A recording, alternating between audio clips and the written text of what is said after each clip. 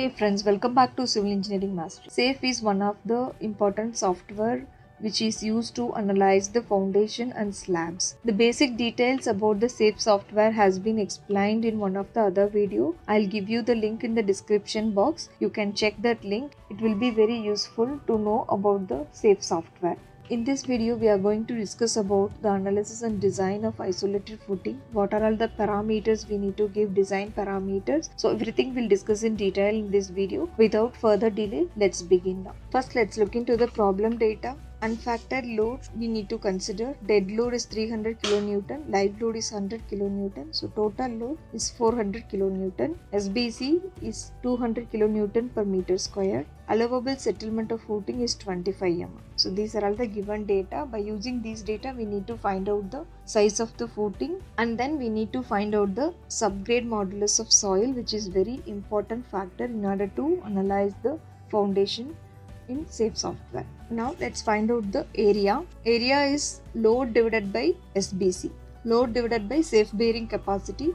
So here 10% of additional load has been considered for the earth filling. So 400 multiplied by 1.1 divided by 200, which gives the area as 2.2 meter square. We know the length and breadth. From this we can find out the length and breadth. Next we need to find out the subgrade modulus. Subgrade modulus is equal to SBC divided by allowable settlement of footing. So here settlement is in millimeter, that we need to convert into meter. So 200 divided by 25 divided by 1000. So we get 8000 kilonewton per meter cube as the subgrade modulus. So if you look into the plan, this is the length and breadth. So since it is a square footing, we can consider length and breadth as same value, 1.48 and 1.48. Size of the column is 300 by 300 mm.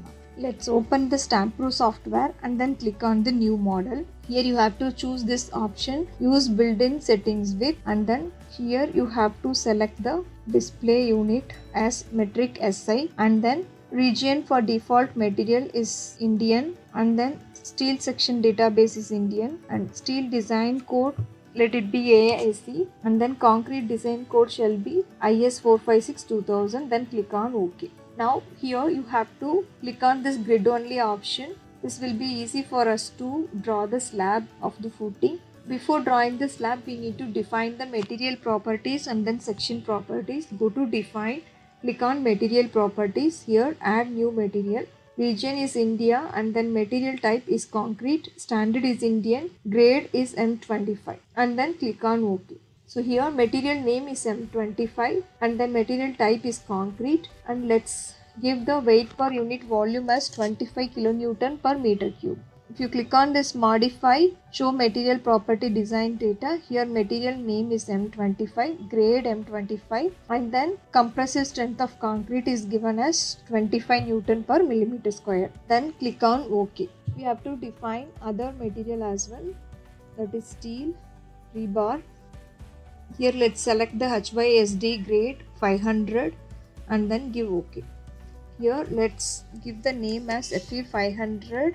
Weight per unit volume is 78.5 kilonewton per meter cube, and then modulus of elasticity is given here. Give OK. So the steel material property and concrete material property has been added over here. Now let's add the section property. Under section property, you have to select the slab section. Click on new property. Here we need to give the name as footing. Let's name it as footing. Let's assume the depth of the footing as 300 mm. So here let's give the thickness as 300, and then modeling type shall be shell thin, and here let's select the type as footing and then thickness as 300, and then give OK. The footing property has been added. Next let's add the column property. Let's consider that one as stiff. Let's give the name as stiff, and then here let's select the material as M25 and then shell thin, and here let's select the type as stiff and then 300 mm. The size of the column is also 300 by 300, so let it be 300 mm, and then give OK. So two properties has been added. Next let's define the subgrade modulus. So to do that, we have to go to spring properties and then area spring. Here you have to click on add new property and then name it as subgrade modulus. as we have calculated before, the subgrade modulus is 8000 kilonewton per meter cube, and non-linear option as compression only. Give OK and then click on OK here. Now let's draw the footing slab. So we can use this option, quick draw area around point. Click on this and then here you have to select the property as footing and then footing size, that is 1480 and then 1480. Now if you click on this point, you will be getting the footing, and then next we can add the column. Click on the property we have created as stiff, and then dimension we need to give, that is 300 by 300, and then click on this point again. So you got the column and footing over here. If you want to check the dimension, you have to go to draw and draw dimension line, and then you can check the dimension. It is 1.48 meter. So now we have completed drawing the slab, footing slab and then column. Let's look into the 3D view. If you click on this extrude option, so we'll be having the 3D view like this. Let's go to plan view, and then now we can assign the properties. First we have to select this footing and then go to assign. Under shell you will be having the area spring. We need to assign the subgrade modulus. Click on subgrade modulus and then apply OK. So subgrade modulus has been assigned on the footing slab. Now we can assign the loads. To assign the loads, we need to create a joint over here. To do so, go to draw and then click on this draw joint object. If you select here, the joint is created. Now we can assign the load on this joint. Go to assign, click on joint load. Here you have to select force, and under load you have to give the load in the Z direction, negative 300. Dead load is 300 kilonewton, and then size of the load for punching shear, that is 300 mm, column dimension, and again in the Y direction also it is 300 mm. Apply. Before that you have to select the joint over here. Select the joint and then apply the loads. If you look into the 3D view, it will be visible. See, the load has been assigned in the downward direction. Now let's assign the live load as well. Select this joint, go to assign, joint load, force, and here you have to select live load, and then the load is 100 kilonewton. Apply OK. So the loads has been assigned. Now let's create the load combination. Go to define load combination. Here add new combo. The combo 1 we can make it as service load combination. Service load. Here let's add the live load as well. So the factor is going to be 1. Service load is to check the deflection. So we are going to make the service load combination here. That is unfactored load combination. Give OK. That is added. Next let's add another combination, that is strength limit state. Let's make it as ultimate combination, ultimate load. So here the factor is going to be 1.5, and then add. Here also live load you can add 1.5. And then OK. Give OK. Load combination has been added. Now we have completed modeling the footing. Now we can do the design preferences. Go to design, concrete design, and then here view or revise preferences. Here design code is IS 456-2000. Factor of safety for concrete is 1.5 and for steel it is 1.15. Then let's check the cover. 50 mm we need to give since it is a footing slab, and then preferred rebar size we can change it to 12 mm. Give OK. Now let's do the analysis. Click on run analysis. It will take some time to analyze the footing. The analysis has been completed.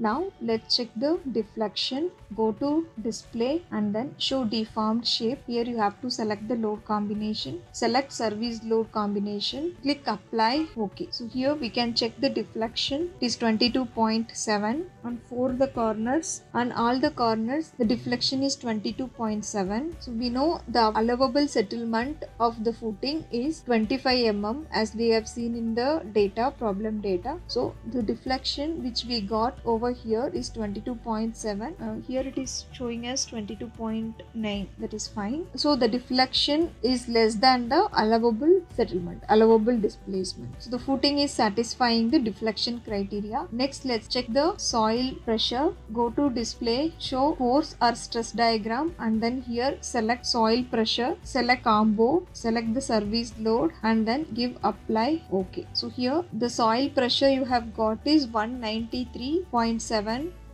kilonewton per meter square. The unit is given here. Soil pressure is 183.77 kilonewton per meter square. However, the soil pressure which we have taken in the problem is 200 kilonewton per meter square. So the soil pressure is less than the soil pressure we have taken. So this footing satisfies the soil bearing criteria. The next important factor is punching shear that we need to check. So before checking the punching shear, we need to run the design check. So go to design, under concrete design you have to do the design check. Now you have to go to display and then show punching shear design. See, it is showing the value that is 0.682. For punching shear, the permissible value will be 1 as per the code. So if it is less than 1, then we can continue with the size of the footing and depth of the footing. If it is more than 1, again we need to revise the depth of the footing in order to satisfy the punching shear criteria. If you want to check the punching shear calculation, just right click over here.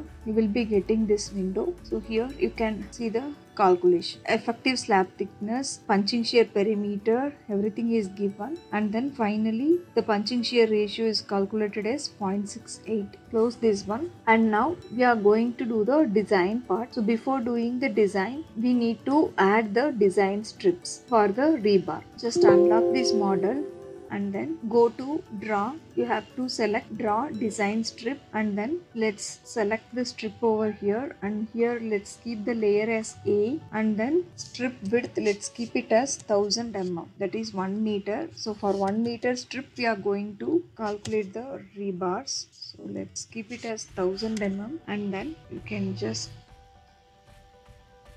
let's draw the design strip like this. Escape, and then again select the design strip option, and here let's select the layer as B. Let's draw the design strip like this. If you want to check the design strip width, we can get it from this display option. Click on the set display, and then here under other assignments we will be having the option as design strip object. Here if you click on the show width and then give apply and OK, it will show you the design strip width, and then again we can deselect it, apply, OK. Now let's do the analysis.